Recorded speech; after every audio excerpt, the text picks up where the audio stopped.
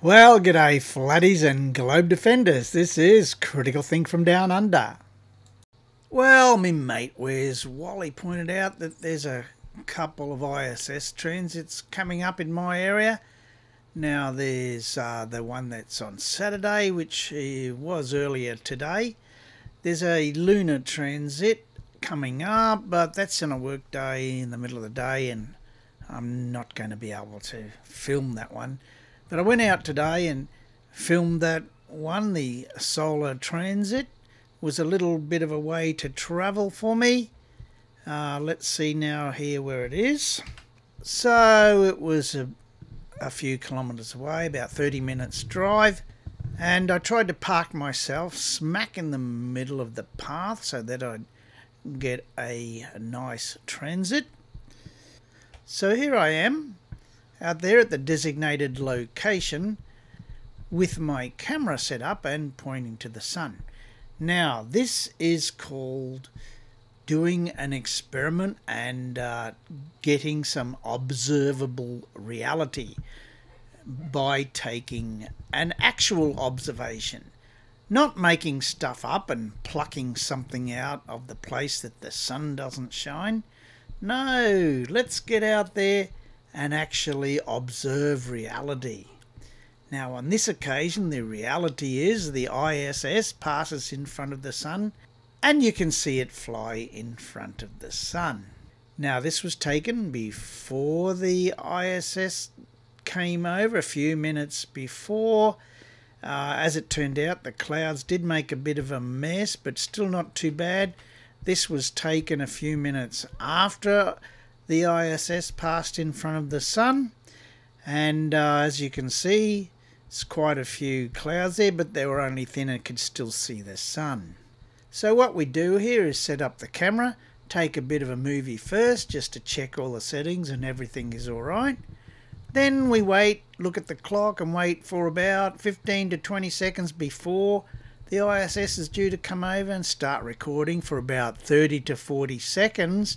And you do this and hope for the best that you actually get the ISS. And there it goes. Did you see that? Yes, indeed. It come through at the predicted time or very close to it within a few seconds. So in that 30 to 40 second window, the ISS appeared as it was predicted in the globe model.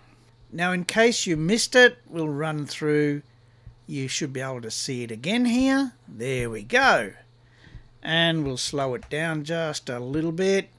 This one's at half the speed. There we go.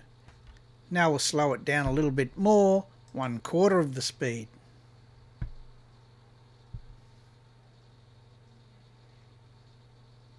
Not too bad. Now 1/10 of the speed.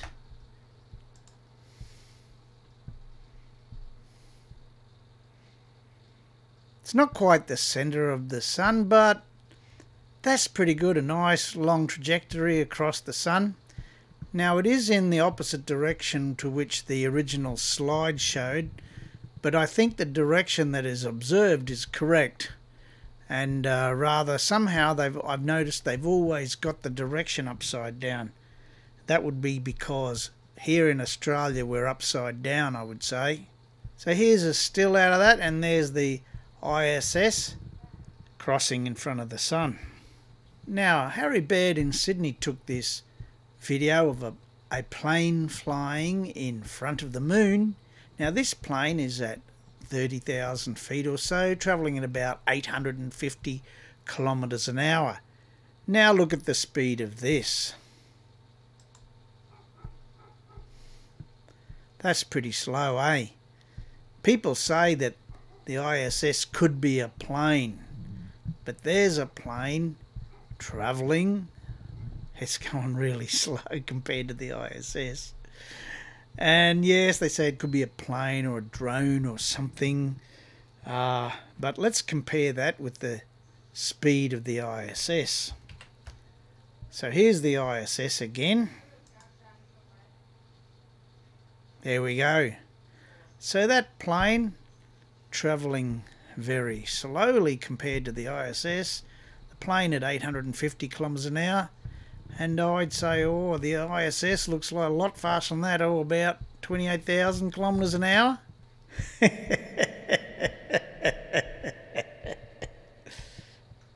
Now my mate Where's Wally is going to do a full breakdown of that plane across the moon video from Harry. So here's a little bit of a teaser, and look out for that video from Where's Wally. Anyway, that's it for now, and we'll see you again another time. If you like my content, please subscribe. Thank you.